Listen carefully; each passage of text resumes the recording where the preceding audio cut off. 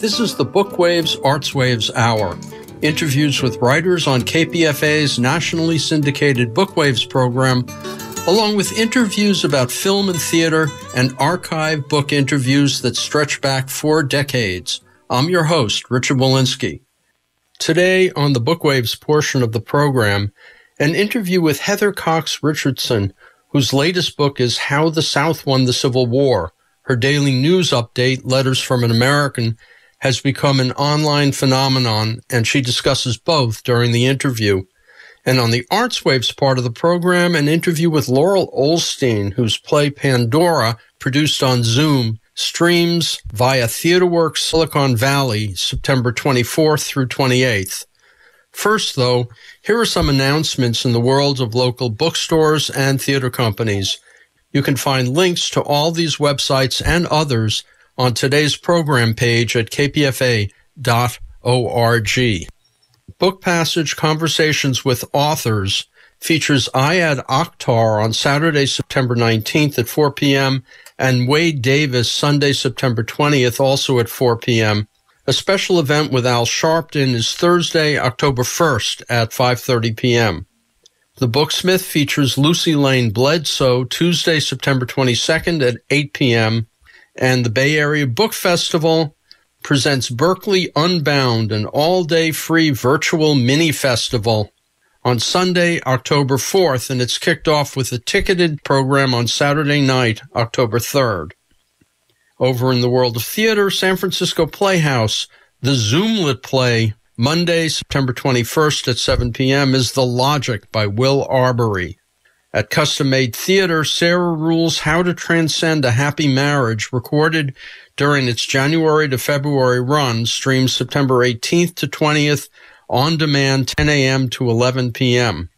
Over at American Conservatory Theater, ACT, In Love and Warcraft by Marjorie Shaker, is streaming on demand from the live production September 18th to 25th. The Thanksgiving play by Larissa Fasthorse live streams September 25th to October 3rd, and then on demand October 9th to October 18th. At Berkeley Rep, Romantics Anonymous, live from the Old Vic in Bristol, England. It's a musical with book by Emma Rice, lyrics by Christopher Diamond, and music by Michael Kuhlman, September 26th at 1 p.m. And It Can't Happen Here, which is a 4-part radio play, airs on October 13th at 5 p.m. And Cal Shakes, California Shakespeare Theater's Direct Address series, continues with another series, Resisting Shakespeare, or How to Fall In and Out of Love. That series begins on September 18th at 5 p.m. Coming up now, the Bookwaves part of the Bookwaves Artwaves Hour. My guest is Heather Cox Richardson, whose latest book is How the South Won the Civil War, Oligarchy, Democracy, and the Continuing Fight for the Soul of America. Heather Cox Richardson is a professor of history at Boston College, author of 5 previous works, and most notably from September 15th, it became 1 year of daily Letters from an American, which is on Facebook. Before we get into the topic of the book, when you began this, what were your thoughts and how did you view your daily update? When did you realize that it was something not quite what you expected? It's a great question, and I think it says a lot about the letters themselves of how they started. I did not start these letters at all, really. I had a Facebook page, a professional Facebook page that had about 22,000 followers, and I wrote an essay about once a week on it, about something. You know, I love to write, so I wrote about something, but I often discussed questions of history and of modern politics. And what happened was that on September 13th, Friday, September 13th, and I read the news, I'm a total news junkie, I saw that Adam Schiff had written a letter to the acting director of national intelligence at the time, telling him that Schiff knew that he was withholding a whistleblower complaint, and that because he was holding the whistleblower complaint contrary to what the law required he do, that there was no conclusion that Adam Schiff, who's the chair of the House Intelligence Committee, could make, other than the idea that he was protecting somebody quite high up in the administration, and he'd better hand that that letter over in a hurry. And I saw that on the 13th, and I recognized that was a really big deal because it was a member of the legislative branch calling out a specific member of the executive branch for breaking a law. That's different than like the emoluments clause in the Constitution that people have been all over or whatever. This was a specific law. But I was moving at the time. I had just started the new semester. You know, my life was crazy. And I reacted to it personally, but I didn't do much with it. And then on the 15th, in the process of moving, I was painting the outside of my house. And I got stung by a yellow jacket, and I'm allergic to them. And of course, I did not have my EpiPen. And I live in the country, way out in the country, a long way from really medical care and stuff. And so I knew I basically had to observe the sting and see how I was going to react to it. And I had nothing to do, and I was, of course, anxious. So I thought, well, you know, I haven't written on my Facebook page in a while. I'll go ahead and catch them up to date on what's been going on. So I wrote a post on the 15th. It was a Sunday. And people like poured in with all kinds of questions. And I didn't like to put things on that more than once a week because I thought people would get bored, that I'd be taking up too much space. But I thought, well, you know, I guess I'll go ahead and answer their questions. So I wrote again, and then more and more questions poured in. And it was pretty clear that something big was going on. I think it was probably a matter of a month or so later that I wrote to my university dean and said, just so you know, something big is happening, and I just need to make sure it's on your radar screen. So I knew pretty early on that it was hitting a chord. To this day, I don't understand why, but I'm glad it is, and I'm glad that that I seem to be helping people make it through this moment. What does it feel like suddenly to become this kind of strange kind of celebrity? Well, what's funny about it is that my life really hasn't changed that much at all. I'm a writer, and I sit at a computer and I write. I do research and I write. And it doesn't matter if I'm writing to one person or to a million people. My computer looks the same. My study looks the same. The glass of seltzer water I have beside me looks the same. So from my perspective, I'm exactly the same person I was a year ago before all this started. But I will say something that I think is really important about the tone of the letters is that when the numbers started to get into crazy numbers, I made it a point to not to think about that. When I write those letters, I am literally envisioning a few of my close friends and family so that it doesn't ever get, if you read me in major papers, there's a very different voice. And I work very hard to make sure I don't adopt that voice, that I'm speaking to my friends, not to some larger societal, body. And I think that really matters a lot in the way that the letters have been. The stuff that I try and do is really almost to model democracy. I mean, somehow our government seems so distant to so many of us, and it's not distant, it's us. And to sort of say, this matters to me because it impacts my life in this way, or because I am personally offended by this.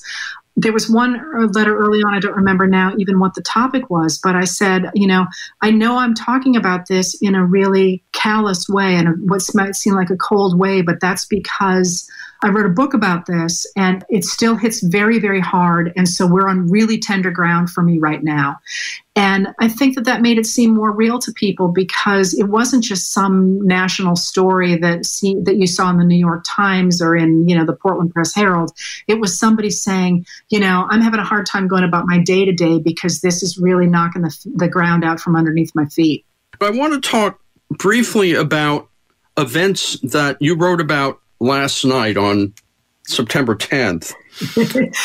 Now, to be fair, I had only gotten 3 hours of sleep the night before because the night before was one of the most important ones I'd ever written. So last night was a bit of a rush, but go ahead.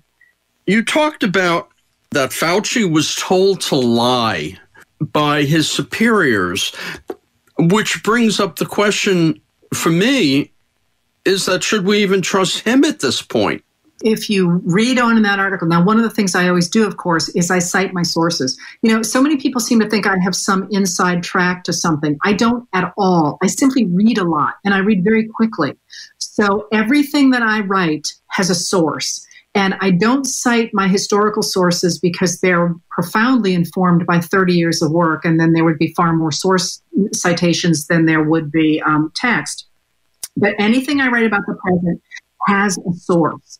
And in that article that was sourced from, and I'm afraid I really don't remember it that well because I was so tired last night, but there was a memo, a series of memos, emails that were in some fashion, and I'm not going to say how because, again, the article's not in front of me, got into the hands of a media outlet, and they, reading them, saw that this aide had repeatedly put pressure on Dr. Fauci not to talk about, for example, the need for children to wear masks in schools because this person insisted that children could not spread the virus. We know that's wrong, right?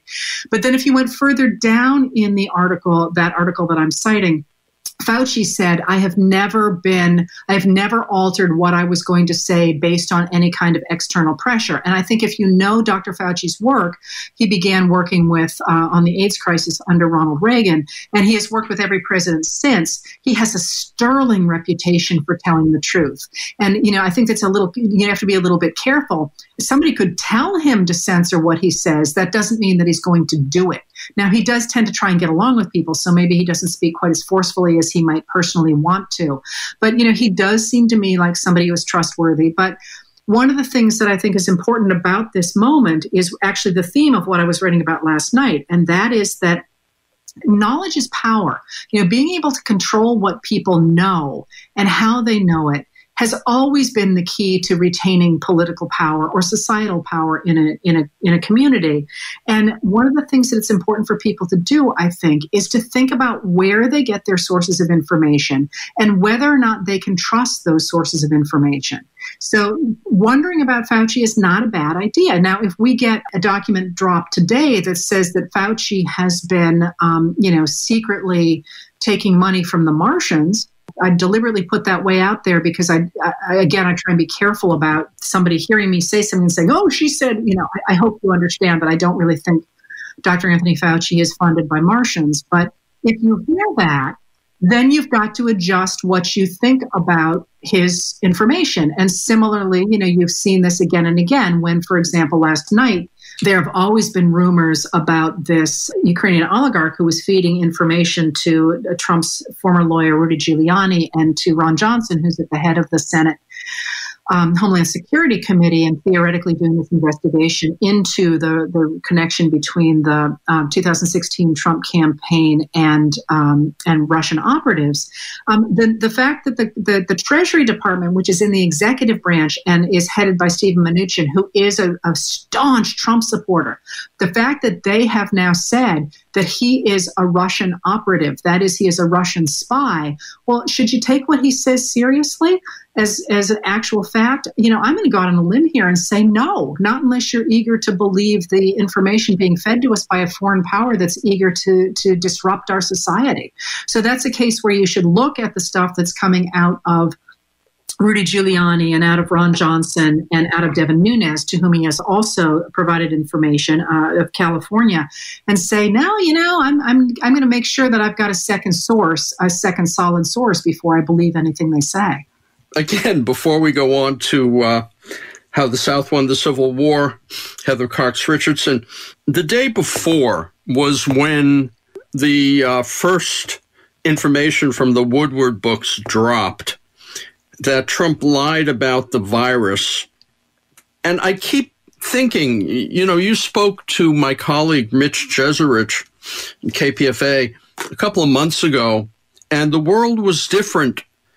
And so much has happened since. Yet at the same time, if we look at whose people support, it feels like nothing's changed. When looking at it from the perspective of a historian, what are you seeing?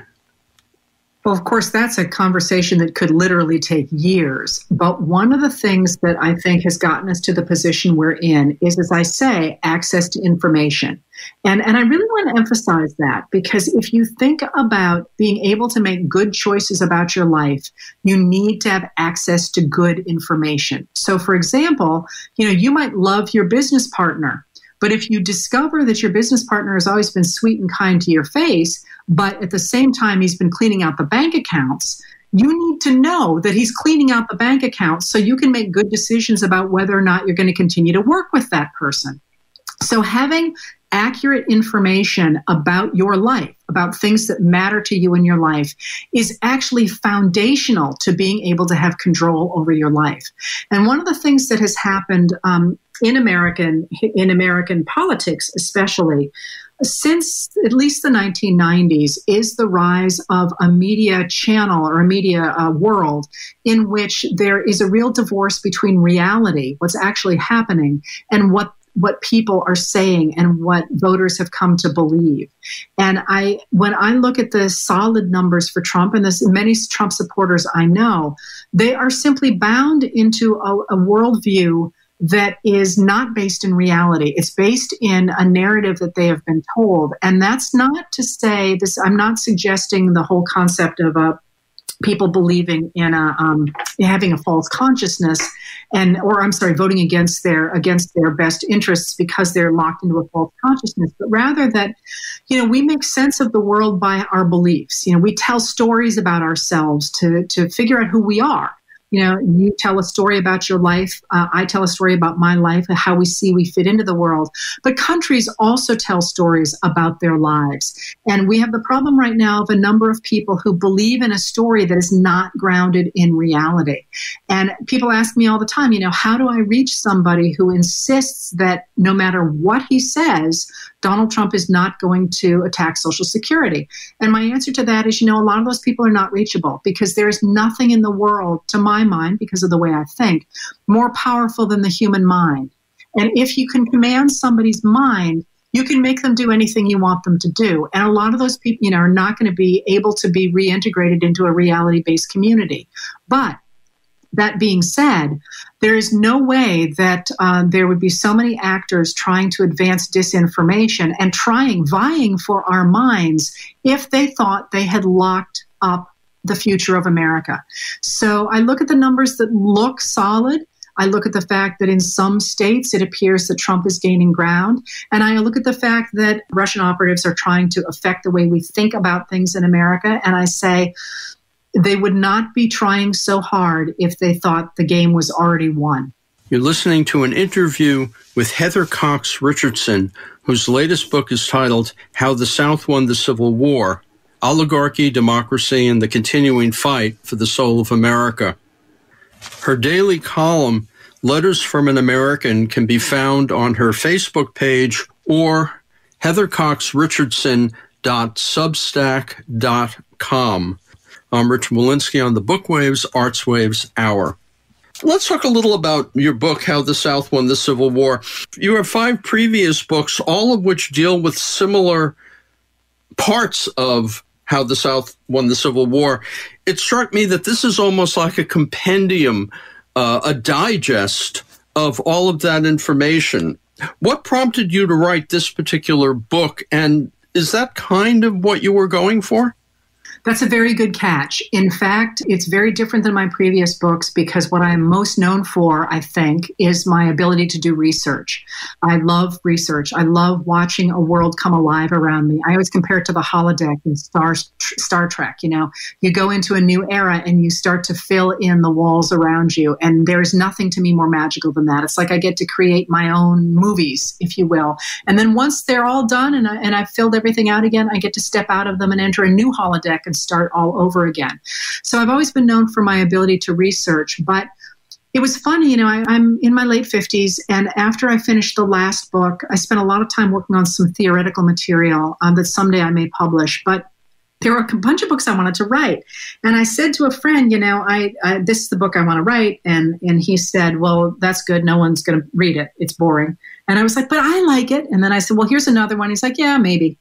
And, we went through a whole bunch of them. And then I said, but there's a little article I want to write first. And it's kind of an article about how really what's going on in the East is this struggle between oligarchy and democracy, and that the North really should have won that after the Civil War, but they didn't because everybody moved west. And in the West, it really kind of got a new lease on life. And the guy snapped to attention and he goes, that's a prize-winning book.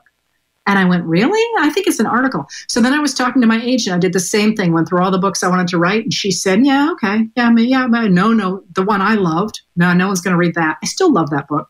And then I said, but, I think I want to write this little article. But somebody told me they thought it was a bigger book than that. And I told her the idea and she went, that's the one I want. But it took me about 4 years to actually work it out. It's a very complicated book. And what it is intended to do then, and there is some important original research in that book, but it really was intended to take a look at what I thought after 30 years of immersing myself in American political history from the beginning until yesterday. What were the patterns I saw and what interested me?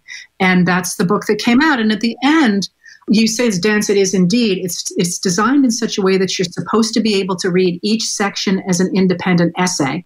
So that I hope helps a little bit with the density. But at the end of the day, it was really intended to be, here's what I think about American society at large. You make a connection, and it's a connection I never saw before, and that's between the rise of the right wing in America and the oligarchy and the myth of the individual cowboy in the West.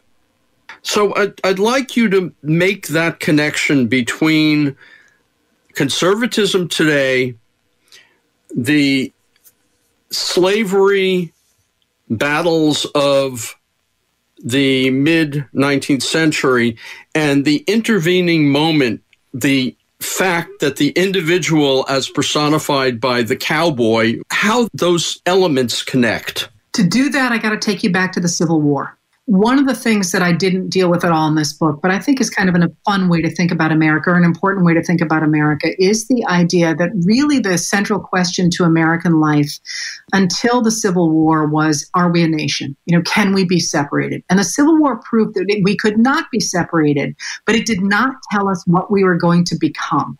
And it also did not say who was going to be able to have a role in the decision about what we were going to become. And one of the things that happens during the Civil War, when the Republican Party holds a majority in Congress and, of course, holds the White House with Abraham Lincoln, is they do one thing that most people don't realize the Republicans do. They're fighting the war. They're bringing people into the government in huge numbers. They're doing huge amounts of contracting and all that. They're spending a lot of money. They're putting forth a lot of different programs, like the Homestead Act that puts people on land, like the Land Grant College Act that gives us our state universities, like the railroads that are going to take people across the country. But they also develop our first system of national taxation. It's the Republicans during the Civil War that invent national taxation in America, including the income tax. Now, let's leave that there for a second. The other thing that they're going to do at the end of the war is they are going to end human enslavement except for commission of a crime. But essentially, initially, it looks in 1865 as if they're inviting African-American men, and I'm going to be talking about men here, into the body politic. Now, not as voters initially. The voting is going to come in 1867, and then it's going to be codified in 1868 and 1870. But what they're doing is they're saying, our government is now going to be big enough and strong enough that it can field this military, and it can create colleges, and it can charter corporations. It's going to be this very powerful government, and it's going to take money out of your pocket to make that happen. And from the beginning, in the North during the Civil War, the Democrats, who they were war Democrats, but they weren't real keen on Abraham Lincoln and on the Republican agenda. From the beginning, they said, you are crushing the individual. You are creating the behemoth state. They called it an empire, actually, that is going to destroy America. And it's not an accident that when John Wilkes Booth assassinates Abraham Lincoln, he says, sic semper tyrannis, which is a line, of course, from Julius Caesar, one of his favorite Shakespearean plays, but also the state motto of Virginia, thus always to tyrants, the idea of somebody who has this government that's going to crush the individual. Okay, I took all that time to set that up because the way this plays out during Reconstruction, if you think about it, very few of us can conjure up in our minds famous African Americans from the immediate post-war years. There were some, Robert Smalls, of course, and the people who went on to sit in the Senate, Hiram Revels, for example. There are certainly labor leaders. But the images we have of African Americans, famous African Americans, tend to come from later. Frederick Douglass, who's famous sort of before the war and then a little bit later. But that immediate post-war years, if you think about our images of Reconstruction, what we really remember from the immediate post-Civil War years is the cowboy. The American cowboy was lionized. He really rises in 66, 67, and he's really done for by 86, 87. So he's only operating for about 20 years. And the reality is that American cowboys, about a third of them were men of color. And they had lives that were very similar to the lives of industrial workers back east. They didn't make a lot of money. Their conditions were terrible. Just terrible. One of the reasons that cowboys would sing is because you wanted to know where the other guys on the crew were in case the cattle stampeded, because they would stampede right over the cowboys and literally flatten them into the ground. So their working conditions are terrible too. But because of their timing, they get picked up and celebrated primarily by Democrats immediately after the war as the quintessential American. So back east, where the Republican Congress is trying to level the playing field between the formerly enslaved people and their former enslavers by trying to guarantee equal access to resources, for example, equal access to education, and trying to guarantee that there's going to be a level economic playing field.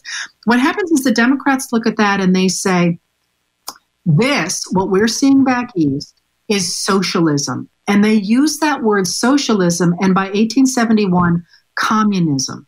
And by that, they do not mean 20th century socialism or communism, which is a system of government. They are drawing from an earlier tradition, in the case of socialism, from the 1840s, when there were new sort of utopian communities, especially in the East.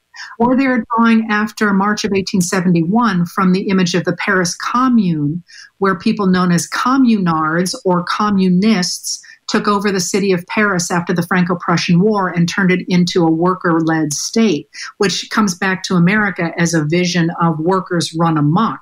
And what Democrats say beginning really in about 1870, 1871, letting these poor Black people have a say in American society means they are going to vote to redistribute wealth. They're going to vote for leaders who will give them roads and schools and hospitals, all of which have to be paid for with tax dollars. And by definition, those tax dollars are going to come from white people because they're the ones who own property. Now, that ought to sound really familiar.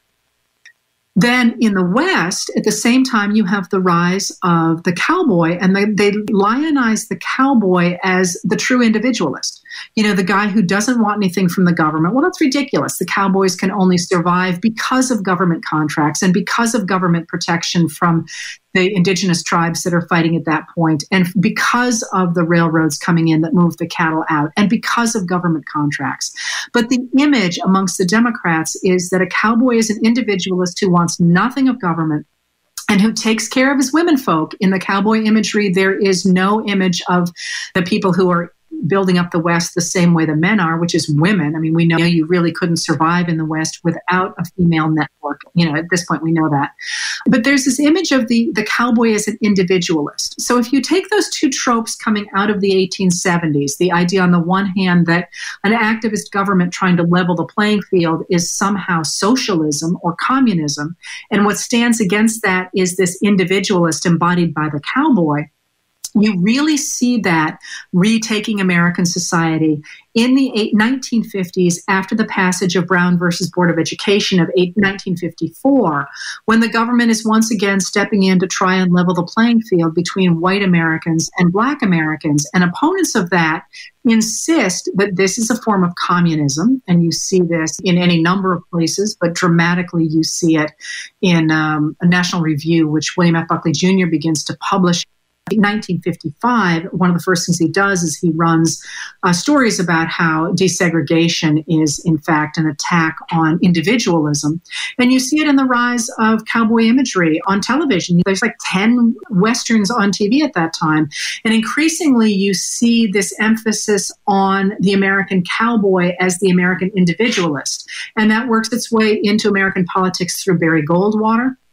in 1964. And of course, one of Goldwater's key supporters is Ronald Reagan, who uses that cowboy imagery really dramatically. And the Republican Party, as it gets taken over by the extremist wing of the party, by the movement conservatives, increasingly hits on this idea of hyper-individualism, what I've come to call toxic individualism, as being the centerpiece of America, when in fact it was always based on a specific political image that was designed to carry water for what was essentially the reimposition of a racial superstructure on the American South.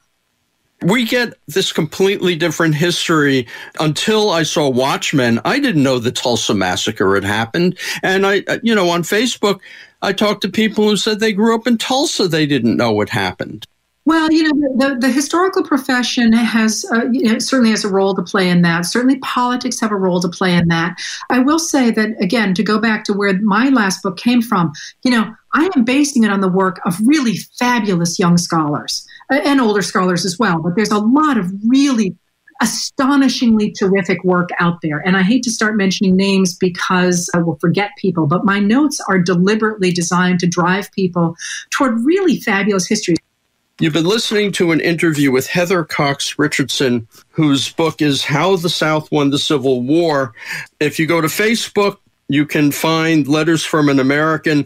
Where can people see the video cast? On Tuesdays and Thursdays on Facebook. At 4 o'clock on Tuesdays, I take questions about the news, the historical background of the news. And on Thursdays, I just talk about history, where I'm finishing up a series on the Republican Party that was really only designed to keep people entertained during the pandemic, but I really didn't expect the pandemic was going to keep on going on so long. They are then posted to my YouTube channel. Again, where can people read Letters from an American other than Facebook? If you go to, all one word, heathercoxrichardson.substack.com, the discussions are behind a paywall, but the letters are free and they will always stay free. An extended version of this interview can be found as a Radio Wolinsky podcast in the Area 941 section of the kpfa.org website. You're listening to the Bookwaves Artwaves Hour. I'm Richard Wolinsky, and coming up now, the Artwaves theater portion of the program. My guest is playwright Laurel Ollstein. Among her plays are They Promised Her the Moon, which was playing at TheatreWorks Palo Alto when the pandemic hit and was shut down prematurely. Laurel Ollstein is the author of another play, Pandora, which is video streaming free through theatreworks.org. from next Thursday, September 24th at 6 p.m. until Monday, September 28th at 6 p.m.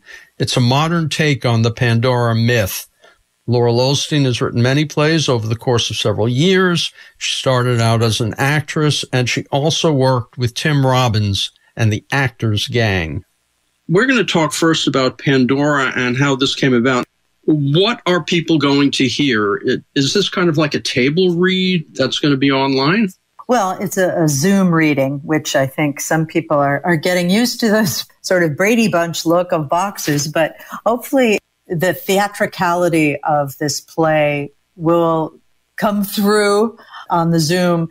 It hasn't been in production. It's a new play, and it's a new work that will be rewritten, I'm sure, and worked on. So we had a workshop, actually. We did 3 days of a couple of hours each day of rehearsal, and then we recorded it on Zoom. So all the actors are in their homes, separate squares, which is a challenge for the actors for sure. And it's also a challenge for a play because you're not really connecting in the same way that you would on a stage, obviously.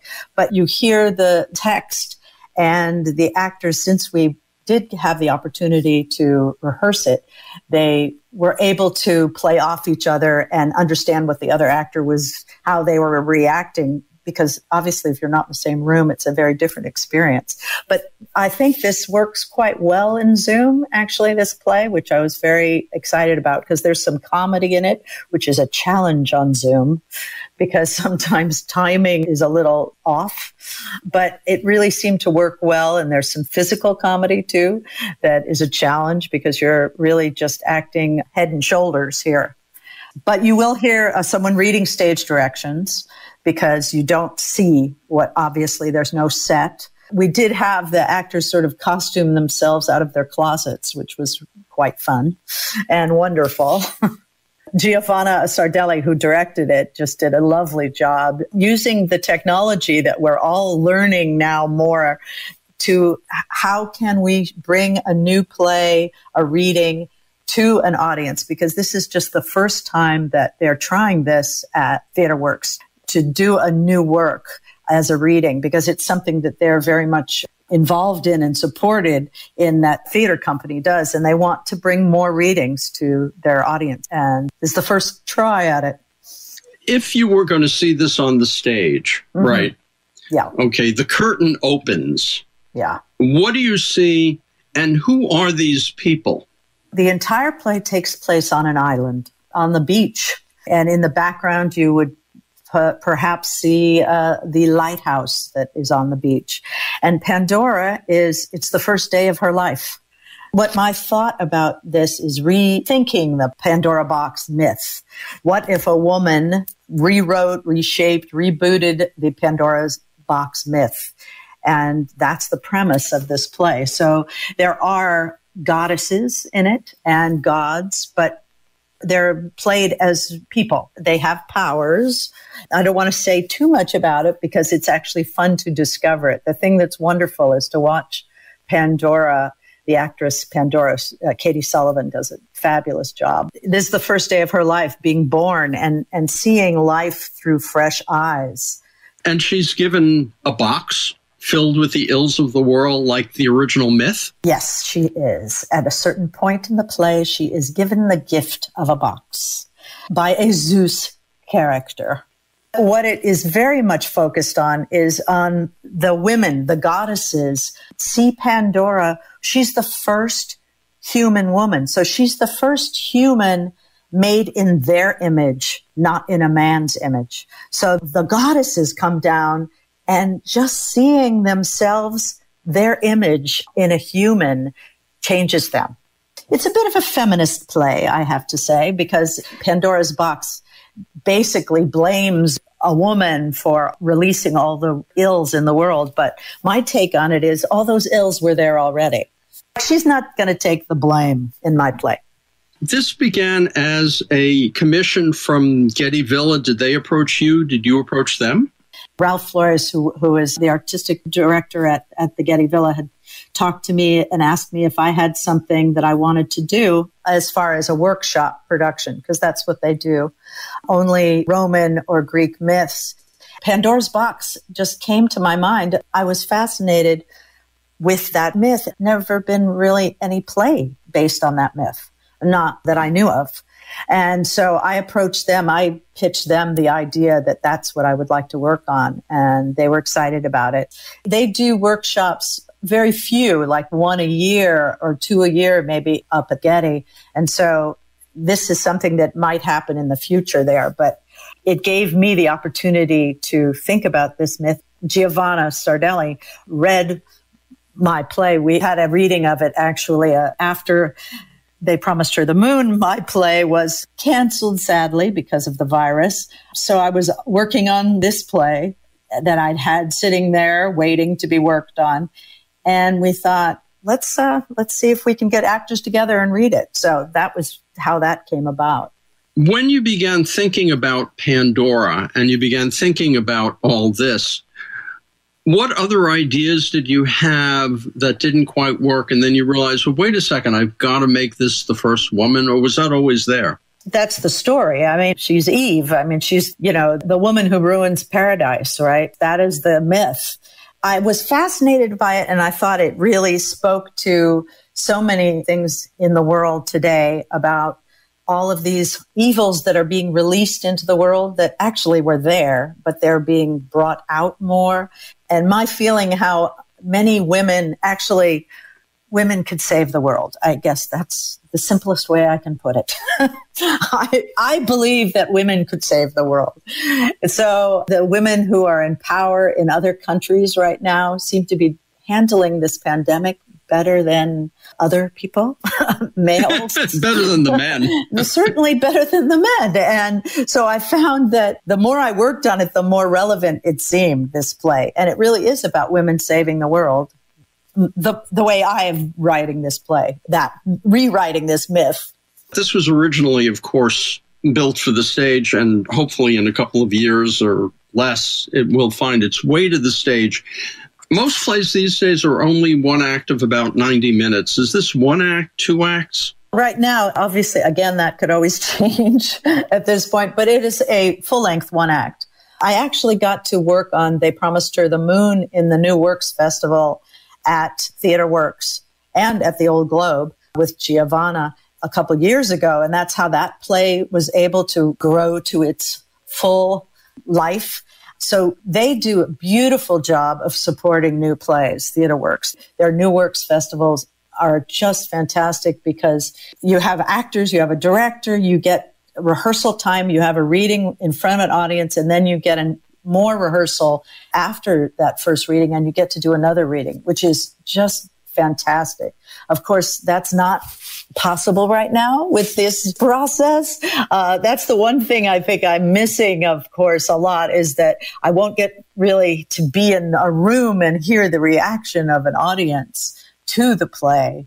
But I got so much out of the workshop of being able to hear it and work with these wonderful actors and director. And I'm excited to have it go out into the world and see how it plays. So then afterward, you watch it, and let's say Giovanna is on a phone with you while you're watching it, and then you kind of take notes on what works and what doesn't? Is that how this would work then? I won't be able to do the process that they usually have done in the past in the full New Works Festival, because it's going to be streaming for several days. I believe there might be a survey afterwards that people can answer questions or give reactions to the play. And that would be the way that I will hear the reactions to people. And obviously friends who watch it. And Giovanna and I may be watching it together. That would be kind of fun. Of course, we're in different cities, but it's a very interesting process that's different and new to all of us, this technology with theater. Well, I think one thing, of course, you could do is you could have, if you have an iPad or a phone, is have Giovanna on the phone watching it on her computer while you're watching it on yours. We could actually experience it together, but we wouldn't have the audience, particularly when there's some comedy. It's like the actors, they're not getting the reaction of an audience laughing, which is a challenge. But that's true when people do film. Obviously, when actors do film and television, they have that. But that's why theater is so special and so different, is because we're all experiencing it in the room together, and it's alive, you know. Laurel Ollstein, let's go back a bit on the last play, They Promised Her the Moon. I saw that play down at TheatreWorks during its sadly brief run. How did you come across Jerry Cobb, the pilot who hoped to get to be the first woman in space? Well, that actually has been a very long process. It's fascinating to me. That story kind of found me. Honestly, 10 years ago, I started writing a short story about a female astronaut.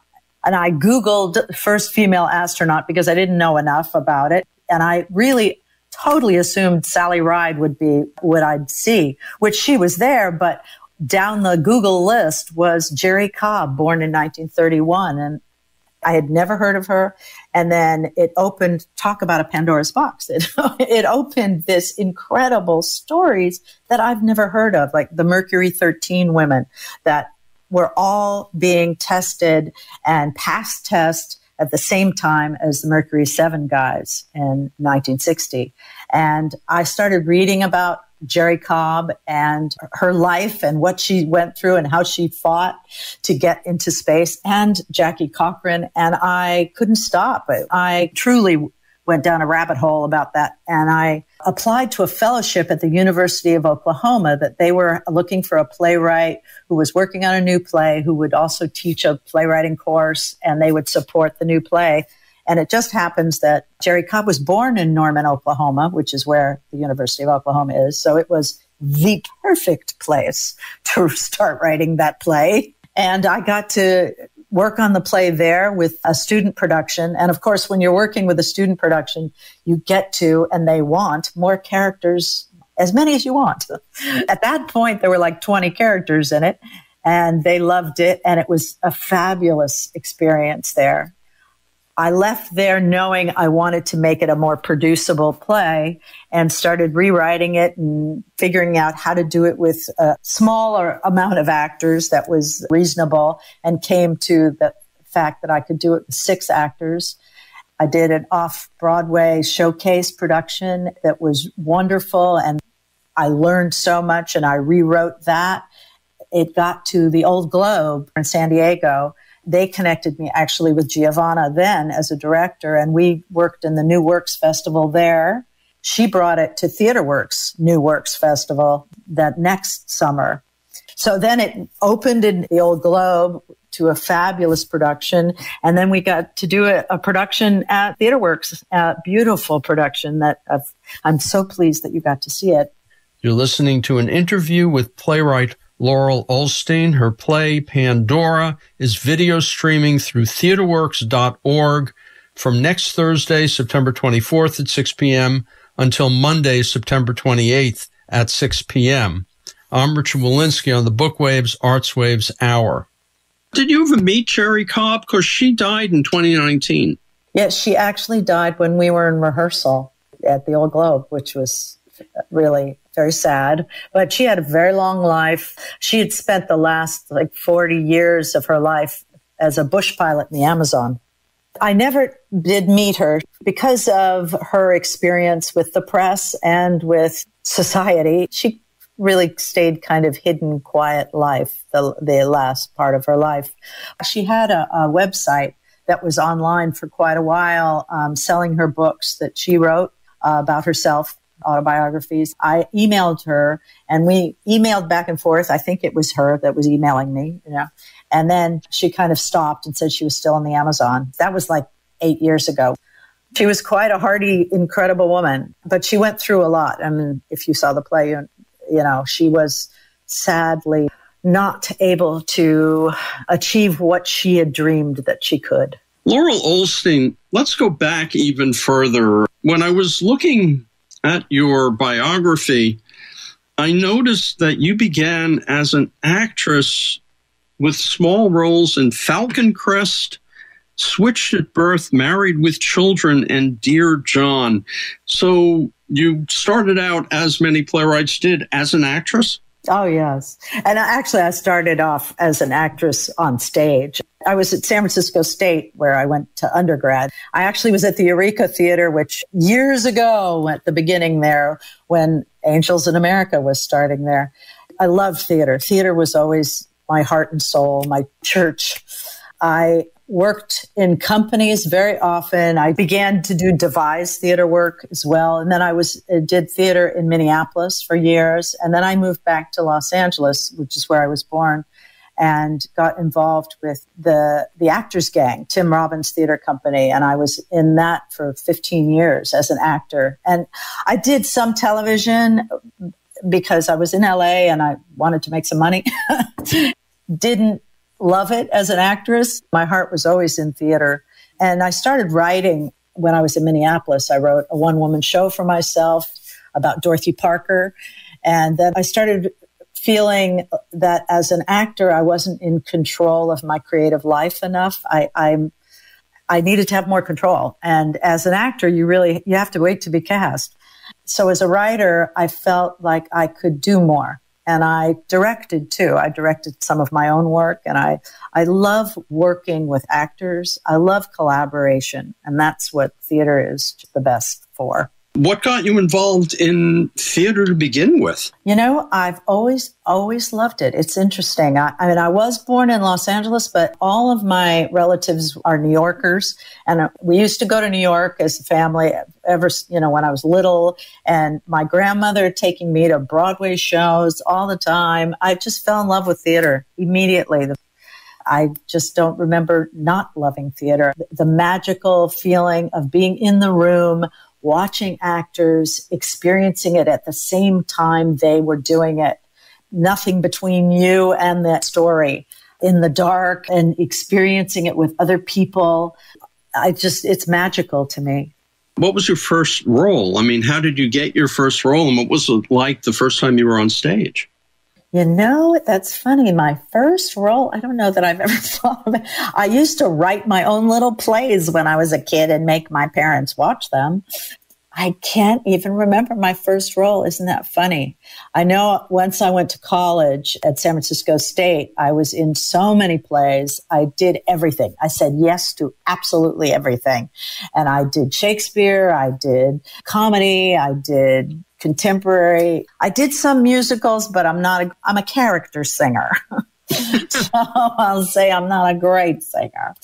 But if it's a real character voice, when the Actors Gang did Medea, Macbeth, Cinderella, which was quite an event with Cornerstone Theater, I did play the stepmother in Cinderella, and I had to sing for that, and that was fun. But I don't remember my first play. Isn't that funny? Well, what was your first playwriting experience? I was involved in San Francisco, a theater in the city, doing a lot of new plays. I did quite a lot of new plays. And I love the idea of working with writers. I guess that was part of it too. And actually, I had a very intense tragedy in my life. My father killed himself, and it was shocking, to say the least. And I was in my early 20s, and I honestly didn't know what else to do with the feeling. And I wrote a play about it. I was working at a theater company at the time. And honestly, I sort of vomited out that play. I mean, it just I had to, it was not chronological. It was all over the place. It was magic realism. You wouldn't have known it was real, like what I was talking about. I mean, that it was my life if you didn't know me. We did a reading of it, and it was so powerful to me that I had taken this experience of mine and made myself feel like I had some control over it by having something happen on stage and giving the character who was me some peace. And it was the beginning of feeling that that was what I really wanted to do, that I could express myself in a way so much deeper as a writer. I talk to a lot of novelists, and one of the questions I ask is, after they're done, how does the book change you? What do you gain by having written it? And it sounds like for that first place, obviously something changed in you. As a playwright, you're basically working on 7 or 8 plays at once. Does that same thing happen when you're finally finished, or doesn't it? I think it really depends on the play. I've also written some prose and some screenplays. And so it also, it depends what you're writing, where the writing comes from. Like that play particularly was very powerfully from my gut. Not all plays are that. Actually, that play, I have to say, had some humor in it as well, because that's very important to me. I love to make people laugh. I love to make an audience laugh. And it feels so good to be in an audience and hear them laugh at my plays. It's finding humor in dark times. I write a lot of dark comedies, I think. And Pandora is a dark comedy. I think that I find once I finish a play, I want to hear it in front of an audience. And it's a little different than novelists, I suppose, because the experience is not complete without the audience for theater. What about screenplays? It's interesting because I've written several screenplays. Some have been optioned, some I've been paid for, but none have been done.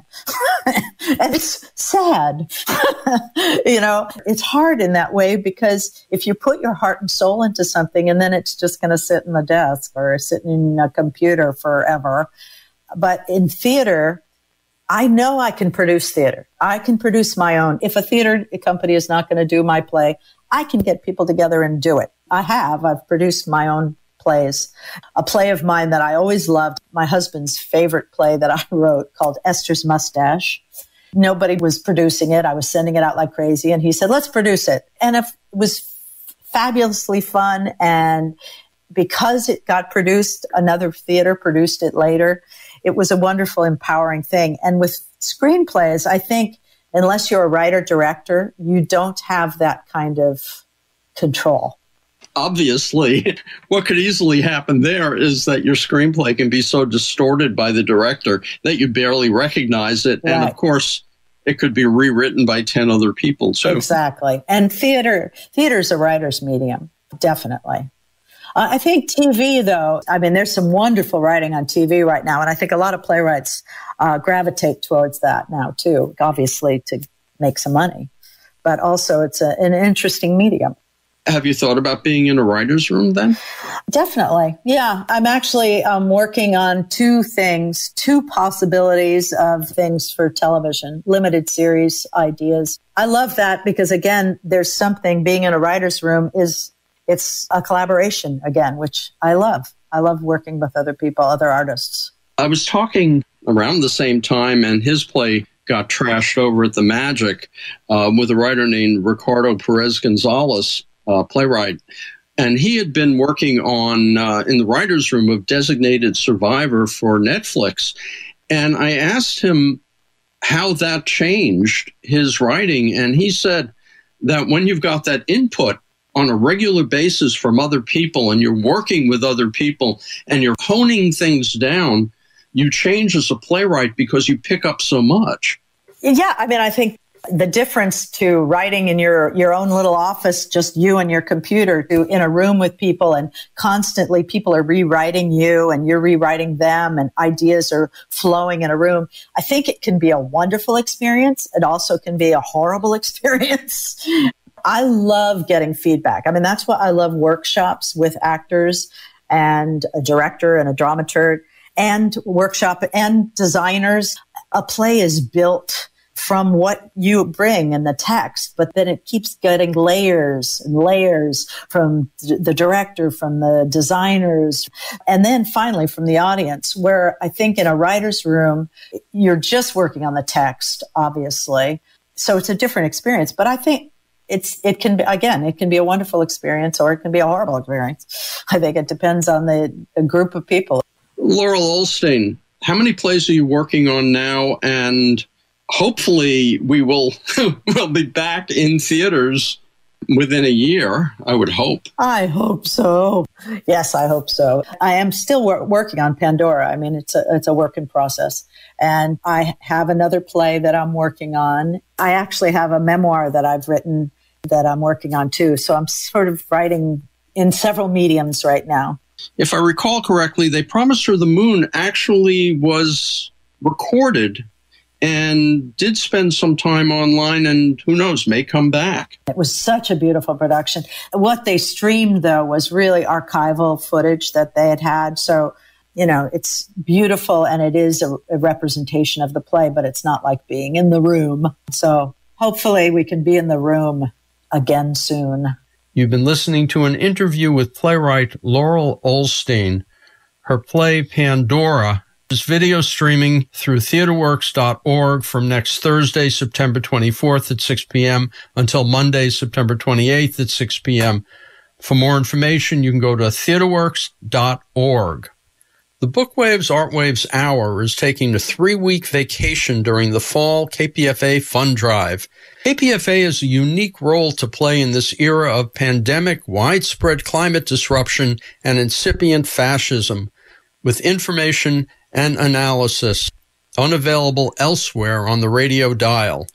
Please help keep KPFA alive. I'm Richard Wolinsky on the Bookwaves Artwaves Hour.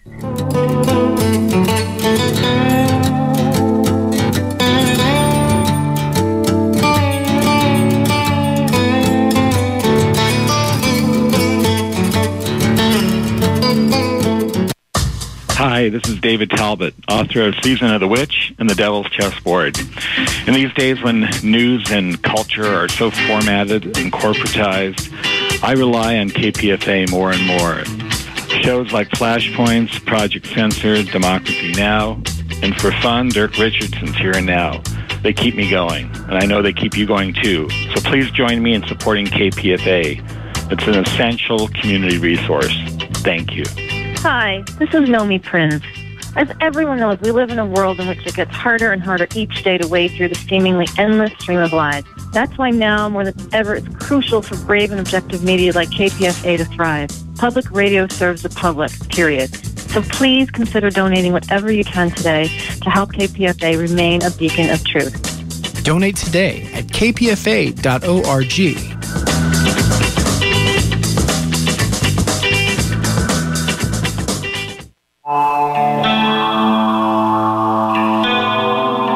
We love trees.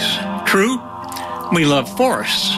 So KPFA is delighted to present a webinar with naturalist, artist, and writer Obi Kaufman, author of the California Field Atlas. This is about his gorgeous new book, Forests of California. Obi's luminous watercolors mingle beautifully, as you'll see, with his inspiring prose. Brian Edward Steekert will talk with Obi and display his art on September 23rd, Wednesday, 7 p.m. The Eventbrite link is on the KPFA website. Please join us. You're listening to 94.1 KPFA, 89.3 KPFB in Berkeley, 88.1 KFCF in Fresno, 97.5 K248BR in Santa Cruz, and online worldwide at kpfa.org.